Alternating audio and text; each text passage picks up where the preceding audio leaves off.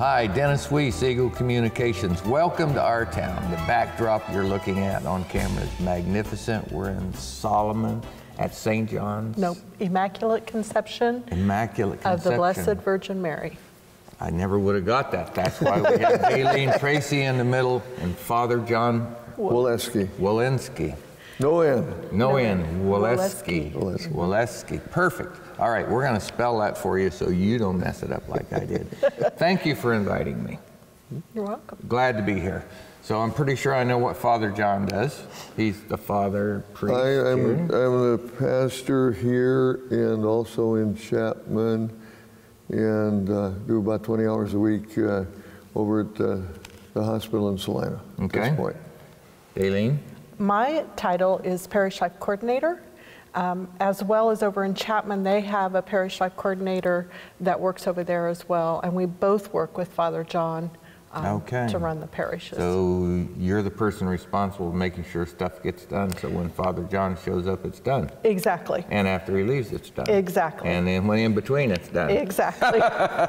Okay, that's the way life I try to do that. Okay, so this is the first show I've shot in a church that I can think of. Wow. Yep, for Dave and I, certainly. So glad to be here.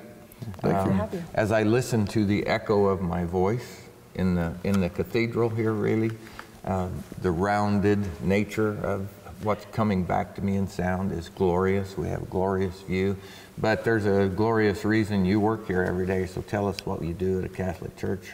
Well, we try to have a daily mass here that the people who wish to come during the week. Of course, we have a mass on the weekend on Sunday, and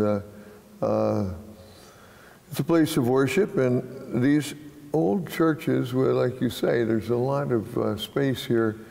They were made for the organ. Right. You can just hear it echo when you clap, and it does a good job. We've had to work since we've been here to have a good sound system, which was put in locally, and they've done a good job with it. When did you come here, Father John? I came here in 1999. Yeah. 99. Okay. So you've been here a while. I came to Kansas in 1992, and some of my first friends, Jerry Luthi, who's a farmer rancher up that way, and his brother-in-law, Robert Aylward, and his wife's Kathy Aylward, and the Aylward family attended here for a long, long time. Yes. As I walked in today, I saw Ryan's, I saw Reardon's, things on the wall, things. So anybody that's been around Solomon could walk in here and look and know that this is a community place built with and by and for community people who are still doing well in our community today. And one of the community members, Father John Leahy, was actually, when he was semi-retired, came here, and I was privileged to work with him. I started full-time in 1997. Okay. Father Leahy was already here and started then. Actually became Parish Life Coordinator in 2001. I started out as a pastoral associate. Now you have this sheet so you can give me the answer. When was this building built? This building was built in 1883. And prior to that? Prior to that, there was a little wooden church that was kind of an L-shaped, and it was built in the 1860s. Was there a fire in between those two stories? No, I think they just rebuilt. Okay. But there was a fire, a couple of them, underneath the church, underneath the altar. There's a fire that nobody remembers about, but they must have had a real problem with a boiler at one time, and they were lucky they didn't lose the whole thing. I see. And we could go downstairs and look at it if you'd like to, but the timbers are up there. It's pretty. We're low here, and it floods around us, and all of our basements kind of let the water in and out. Yeah, so we have no real problems in the long term because we're still standing, but in the basement of the house and in here, so we don't have a lot of storage space, and we can't put much down there. It's kind of gloomy and spooky down there, but. So I'm trying to remember accurately Jerry Luthi's words, but I'm thinking he always says the flood of '53 was a real doozy, so maybe 51, probably. 51? Okay, I was hoping one of you would fix that. So, but it's a conversation and a joke, but yeah, the river's right over there. And the '51 flood is also the year that Salina decided to build a dike around the city. See, and it flooded, I think, in, not in the 95, I think. 93. And we didn't get any water here in the church. Now the water was up, but we didn't get any water in the church. And the one thing that I always tell people is that the church is built on a floating foundation. We have the highway right next to us, and we have the railroad track, and so it moves. The back part, which got added on later, is not.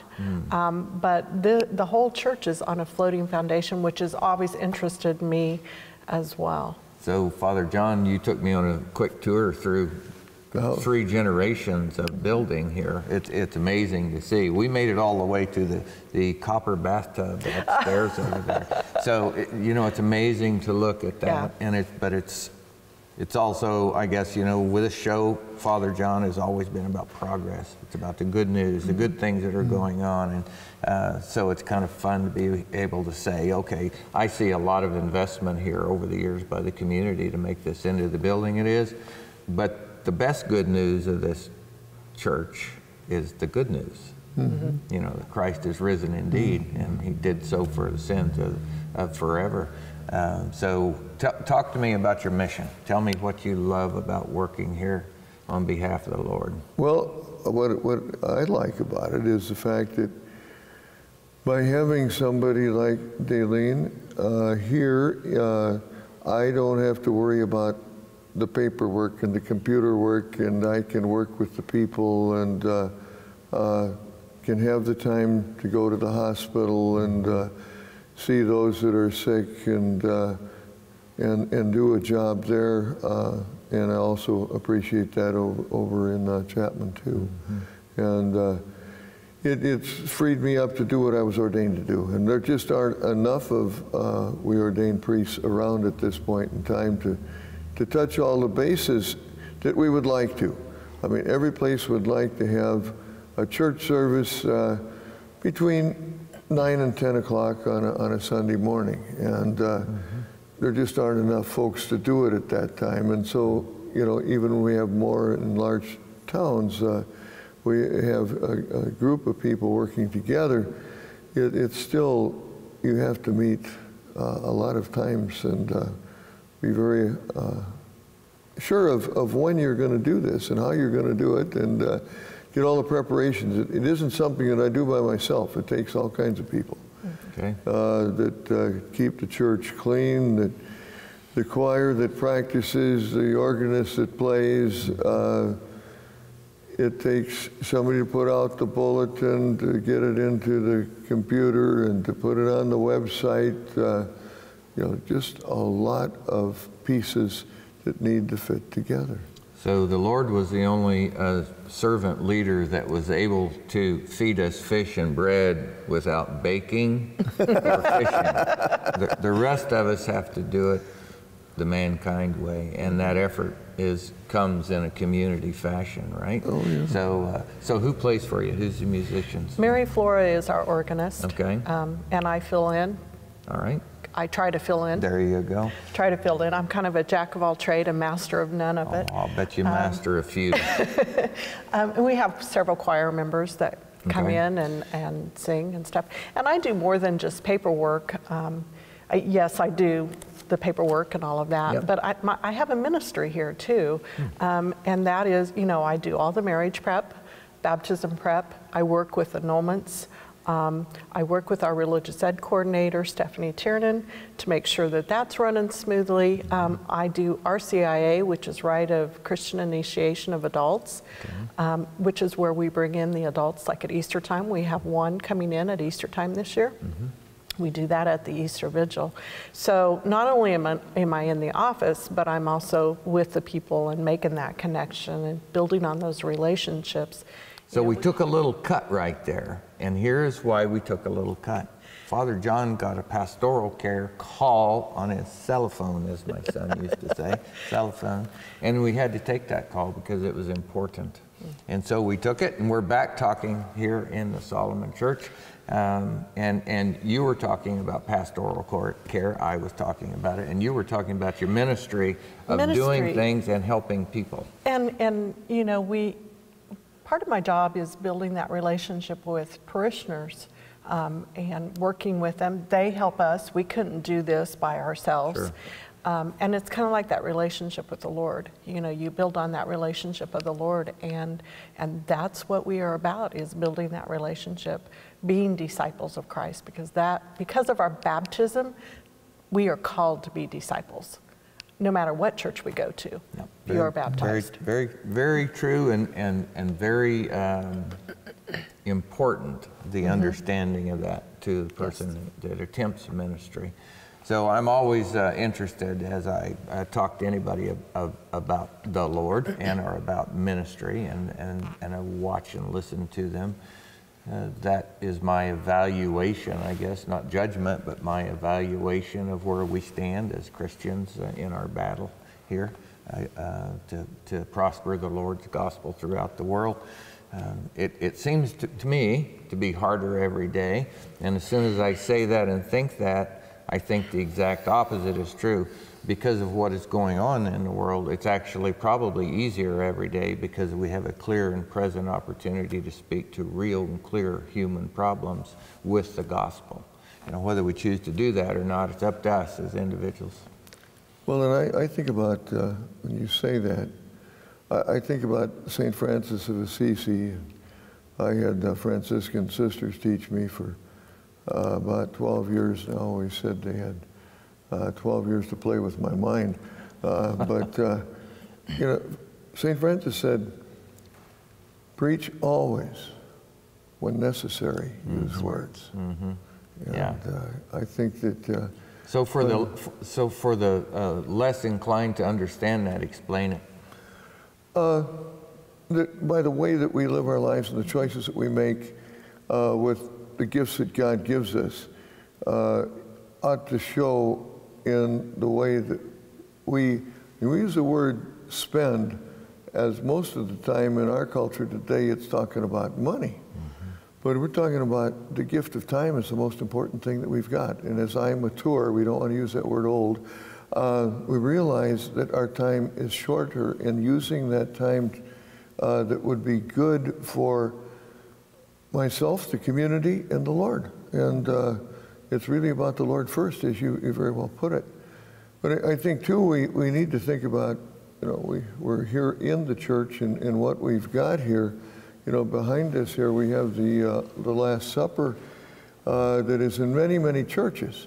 But this Last Supper originally came from the back altar and was moved forward and put in a new altar when we started facing the people. There's a study of history within our church, and I look out here at the altar rails that were once sitting right here to block everything off. We couldn't even be sitting here, and they were put in here by Father Leahy and some of the people that rescued them from a barn. Would you mind again doing a bit of an explanation when you said we turn to face the people? That's a historical fact maybe most people watching do not know about. Okay, well, when you flash the picture up on the back here, that high altar was what the priest was facing that. And he had his back to the people a good part of the time, and that changed. I've been a priest 52 years. That changed right before I was ordained. As a matter of fact, I had a pastor that wasn't old when I think about it now, but he seemed like it then. But he wasn't going to turn the altar around for my first Mass, and I said, we're not learning it that way. You know, and finally, I was home at Christmas, and he gave me no indication of anything, that it was going to do anything. And finally, he told my dad one day after Mass, in about February, I was being ordained March the 12th of 1967. And he said, we're going to put some temporary altar. You can come up and help us, Al. That's what he told my father. And You remember those kinds of things. Sure. But many of the people, including the clergy, were not real happy about changing. And change always comes a little harder as we get more mature. And so, that's one of those things we have to do. And people have adjusted to it, I think, fairly well. And the Mass was in Latin at that time, too. And then only So how's your Latin today? It was always terrible. So no, I couldn't even answer that question anyway with a positive answer. None. Zip, zero, nada. I only learned enough Latin to get by a short bit of science, and that's all. That's it for me. I know a little bit of music, and that's it too. I've always said there's a reason that language died a natural death. Let's not disturb it. Well, there's some other reasons too, but that's another story. But World War I and World War II got rid of second languages, and we're paying the price for that. We are, indeed. So every time we get a show going here, it turns into 3 shows. And you just turned it into 3 shows right there with that one phrase. So we are living history. Maybe we don't think about it every day, but by saying we're living history, we're also living with the consequences of prior history. And many of us live in a comfortable state. It doesn't require us to think about the past much, or what we paid for it, or what the price we're paying today for it is. But the price of that movement between World War II and World War I and World War II, and the loss of the second languages, that has an economic impact. It had a social impact. It had an impact in the way the countries were redrawn after World War II. All of those things are points of potential and, in fact, conflict between human beings today. And there are prices for that. We don't talk about that much, I don't think. Okay, so the long name you gave for your church, now somebody has to have a short name for this building. What is it? Immaculate Conception Parish. Immaculate Conception Parish. So when you walk in... And really short is ICC is what I do. ICC, okay. But Immaculate Conception. So when you walk in the door, we're going to get some B-roll of that entryway because there's some significance there. But when you walk in here, with Father John's at the hospital somewhere, and you walk in here to get things done today, and you walk through the doors, what do you see and what do you think about this institution in your day? It has changed me because it's the ability to come in, like if I have to change out Miss Alette's. He offered one time, well, we should help you. And I'm like, no, that's my prayer time. That's my time that I can draw myself to the Lord and pray, whether it's practicing music, playing the piano, whatever it may be, changing out the banners, the decorations. It's spending that quiet time with God. With that being said, this is a building. Our relationship with God goes beyond this building. As he said, we have to live our faith. That's evangelization. We go out of here to live our faith. Coming in here to Mass, whether it be on a daily Mass or a Sunday Mass, hopefully when they walk out that door, it's to walk out and live their faith in a better way and to become more Christ-like, which is what we are called to do. So from the Hebrew perspective, when the Lord asked of us to build a tabernacle and built it out of skins and cedar wood and different artifacts, but I think recognizing for the created human that he was directing to a task, that putting something up that we can see and touch and choose to follow direction and worship in is an important part of being a human. It must be, because he gave it to us, and everything he gives us is a good thing. So I've always felt, I read your sign on the door when I walked in. It said, first line said anyway, "We're sorry that you've come to pray and found our doors locked." And then it went on to describe something that I didn't read. But even I remember the day that the church doors were never locked. And And my time on the East Coast in that area of the world, I used to walk in a lot of old churches, and because of what you described. It's that opportunity to hear. As soon as you even make a sound, you hear that feedback come back to you. So whatever sound comes out of your mouth, good or bad, comes back to you. Is that not kind of important to understand, right? Old churches do that better than anything. They remind us what we put into the world comes back to us really quickly. And in Psalms 45:10, you know, it says to be still and know that I am God. Right. And, you know, to come into that church, you hear your voice, but at the same time, it calls you to be quiet and to be still. One of the really rich traditions that I love about the Catholic faith is that we have the kneelers. I'm a convert, so when I go into a different church that doesn't have the kneelers, that's the one thing I miss, is getting down on my knees and being able to pray to God and centering myself and listening to Him and being still and knowing that He is God and that He has everything under control. We don't. We're just humans, but He does. How much time we got, Dave? 5 minutes? 2 minutes? I was afraid we're running out of time. So as we wrap up, and we'll let Dave get some interesting B-roll here, Father John. This is not a job. This is your life. It's a calling. So, you know, all of us, I think, if we're doing what we're supposed to anyway, there's an area of calling in our life. But I want to thank you, I think you, for inviting us here, You're right? welcome. You're welcome. It's important to be here. It's an important time of year to be here. It's an important reminder that we're coming up on the Passover season, of which the Christian Church has celebrated as Easter for many generations. But the Passover time for me, that's when God reminded us who pays for sin and who He did it for. And Easter, as it's celebrated today, is the same message. It's reminding us who pays for sin and who He did it for and how He did it. So thank you for bringing us in. Thank you for having us, and thank you for being here to serve all these years, both of you. You're welcome, and all are welcome. All right. Come. All right. You Would love talked to have about walking that journey. The Stations of the Cross. Right. Yeah. Tell us that. Well, if you haven't been in the Catholic Church in Solomon, you should come, and you can find out when it's open. Where?